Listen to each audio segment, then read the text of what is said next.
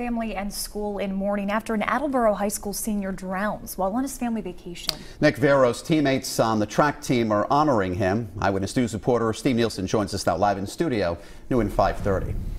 Yeah, guys, Nick Vero's mom says Attleboro High School and the community as a whole have been wonderful. The track team wore ribbons in his honor, and there will be a moment of silence at the football game Friday.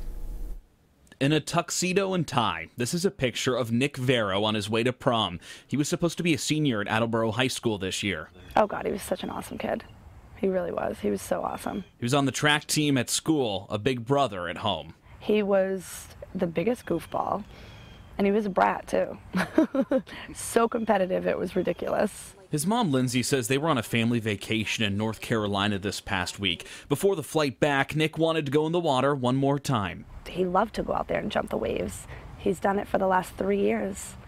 Why would I think anything different? Lindsay says he was only waist steep, but was hit by a wave. All of a sudden, it was like he was just in the middle of the ocean in 2 seconds. I heard him scream, "Help." I ran in, a wave knocked me over, and I think I saw his head maybe one more time. She says rescue crews looked for hours. Her uncle dived in and had to be rescued himself. He's in the ICU. It was all just kind of in slow motion. It really was just in slow motion. It still hasn't even really stopped. Every time I close my eyes, it's still there, and it's always going to be there. As Lindsay grieves her son's death, she wants to share a message to other mothers. Put a life preserver on your kid. Like, even if they get mad, who cares? Put a life preserver on them, hold their hand. I don't care how old they are, because they're gone in a second.